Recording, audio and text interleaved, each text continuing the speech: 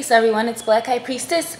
I've been getting a lot of insight to do the third edition of casting ballots, and this one I want to talk about the importance of understanding the Urim and the Thu'min, and I call it Thum'min, but you know, aside from that, it's the Urim and the Thum'min.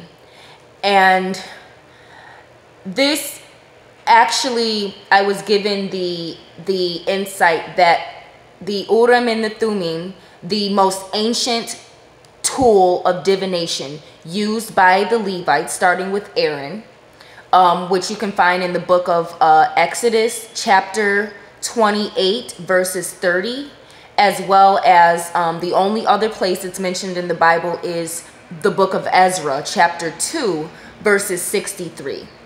So again, in Exodus, Aaron is commanded to wear the Urim and the Thu'min under his breastplate. And you know, after doing a little bit of research, I found that the Urim and the Thu'min were worn by Aaron, or you know, the subsequent priests and priesthood, so to speak, Eleazar mainly, under the gemstone plate that is popular, where each gemstone, there's 12 gemstones on the breastplate that represent the 12 tribes of Israel. And you know, I'll probably go into depth a little bit about all of that and which colors represent which tribe, so to speak. But at this time, it's important to understand that the Urim and the Thu'min were worn under that breastplate, and the significance is wearing the 12 tribes of Israel over your heart and having the best interest of Israel, the only nation that the Most High established a covenant with, the Most High's chosen people through the seed of Abraham and Abraham's covenant. So the importance of having the interest, the best interest of the nation of Israel on your heart as you enter into the temple, the tabernacle, to receive the divination of judgment from the Most High, and the rituals needed with the incense, water, things like that. So, you know, wearing it under that breastplate, it shows that form of divination, and that close relationship required, one with the Most High, with the nation of Israel, and being under the Levites. Now, what I need to explain now is how the Urim and the Thu'min relate to Vodun. Again, I was given the insight that the Urim and the Thu'min are circular in shape, and there's 3 of them. The Urim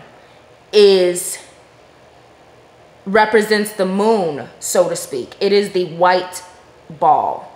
We'll call them balls or circles. The Thu'min is actually a pair, which is black and red. The Thu'min are, you know, let's so to say, a black circle and a red circle, which actually represent the black sun and the red sun. The black sun and the red sun deal with Papa Legba or ExúELegBara.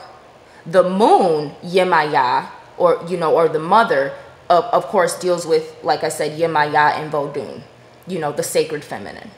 So the Urim and the Thu'min are a form of divination where you take the white circle, so to speak, or the moon must glow. That stone, that particular stone, must glow after the Thu'min is pulled. So if you, so to speak, something that witches do or are taught to do, I was taught by Silver Raven Wolf, that before you do any ritual, any craft, you know, any spell work or root work, you reach into a bag where you have the Thu'min, and you pull out you pull out one of them. They should be identical in shape and size and weight, and you pull out one to see whether it's black or red.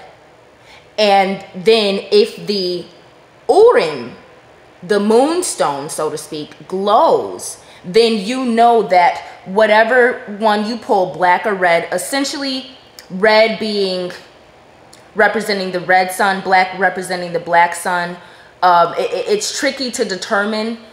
Red would be more caution, black would be more,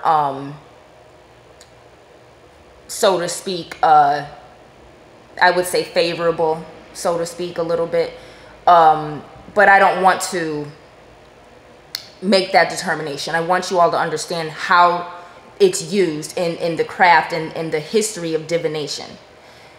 Pulling out the Thum'min, determining which one it is, but then seeing if the Urim glows. And if the Urim glows after you pulled out the Thum'min, whichever Thum'min gives the divination, then you know that that is a message from the Most High. Without the glow of that moonstone or the Urim, it is not a divination from the Most High, and it's not to be honored. That judgment is not to be followed through with, and then, you know, by the priesthood to the tribes. So this is something that it's taken me a while to talk about, but this is a deep mystery, and it's one of the ways for people who are doing divination, especially, you know, a lot of you sisters, you don't really see too many men doing tarot readings and doing divination. You got a lot of babas initiating people, you know, and really maintaining an unhealthy patriarchal standard in Vodun, which is an oral tradition of ancient Africa, the Dogon, of our forefathers. However,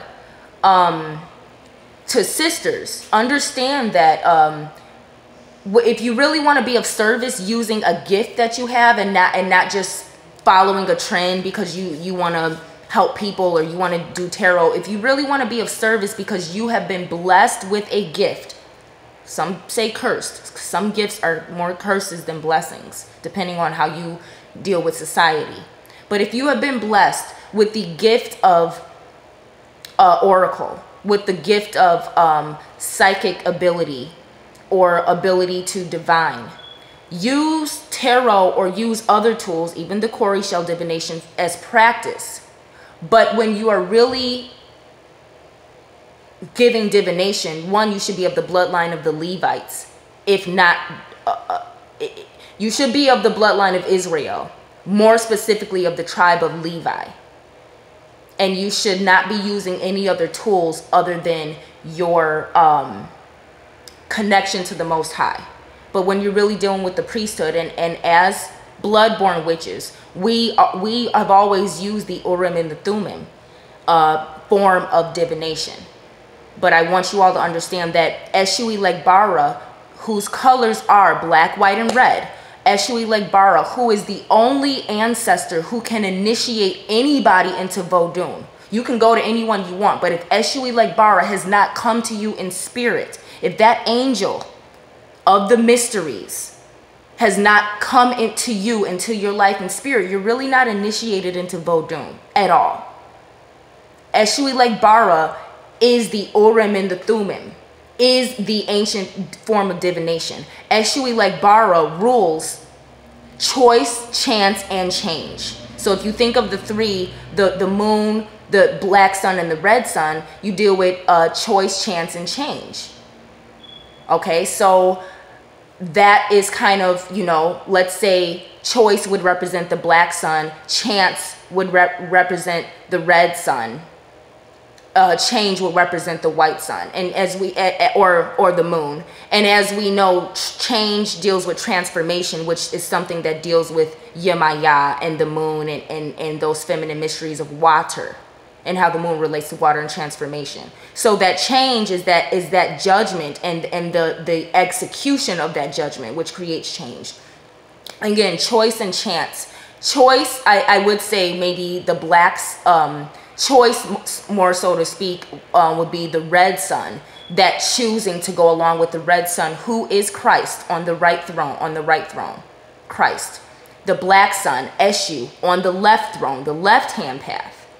That would be chance, dealing with not the right-hand path of being covered with the blood of Christ and trusting in the Most High, but that taking your chances with the mysteries of Vodun, which is, again, dealing with gambling. Tying into, you know, please check out the first and the second upload about casting ballots, gambling in the scriptures to understand how this all ties in. But I just thought it was really interesting, you know, all of the insights that I have been given, the things that I have been shown. I was shown in my vision the Urim and the Thummim, and that's how they are. That's what they look like. They are circles, they are balls, round stones, and it's a beautiful thing. And when I think about the Urim and the Thummim, I get this deep urge to cry. It's almost like I'm longing for the Urim and the Thummim. It's like it's like I'm sad over the fact that actually, if you read through the scriptures, that the Urim and the Thummim, that form of divination, just like casting ballots, was done away with, where being covered with the blood of Christ was the new covenant. The new covenant. Christ coming made the new covenant being covered with the blood of Christ through belief, not through actual blood sacrifice, which was the vodun in the Old Testament that was required to remain in a state of divination and acceptance. Sin offerings, burnt offerings, sacrifices. When Christ came, those things were done away with, including the ancient tools, Urim and the Thummim, that were used, put in the Ark of the Covenant, so to speak, with other artifacts, and done away with, and letting Christ usher in the new kingdom. And anyone who believes in Christ, accepts Christ as your Lord and Savior, and is covered with the blood of Christ in that way, will be saved. So I hope this helps. Let me know if you all have any questions, and you know, I just look forward to getting more insights. But again, if you want to learn about the Urim and the Thummim, you know, do a little research, but look up Exodus chapter 28 verses 30. And let me see if I can pull it up real quick. And Ezra chapter 2 verses 63. So here we have Exodus 28 verse 30.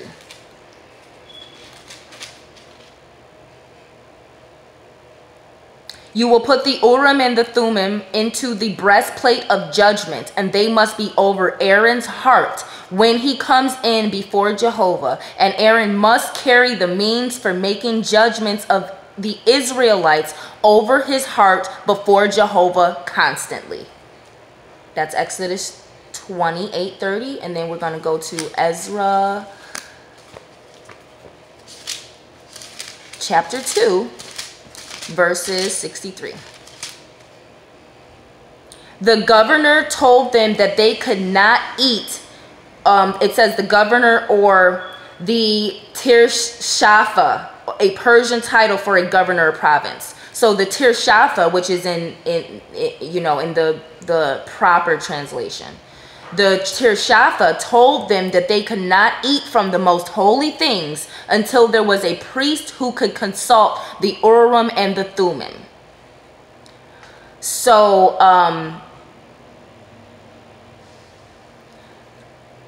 basically, this is dealing with, you know, in Chronicles, the exiles returning, and this was a particular group of people who they couldn't determine their bloodline. They were separated and sected off, and actually, if you read chapter 3 starting with 55, you will see that one brother took a wife of a different nation, but the name of her nation was continued on. So this brother took on a wife and practiced matriarchy, which is continuing the mother's name and lineage. And that is why these particular people were viewed as unclean. They were not viewed as Israel.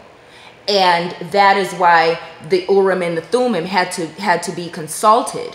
And it was determined that they could not eat from the holy food, you know, of the ritual and everything, because it was determined that they were not bloodline Israelites.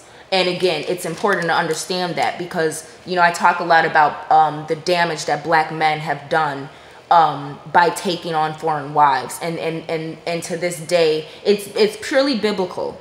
But to this day, black men refuse to put away their foreign wives, put away their love and their lust and their preference, their biblical preference for white women and recessive women and honor the Most High by mating and marrying and keeping the covenant by keeping Israelite wives, women of Zion.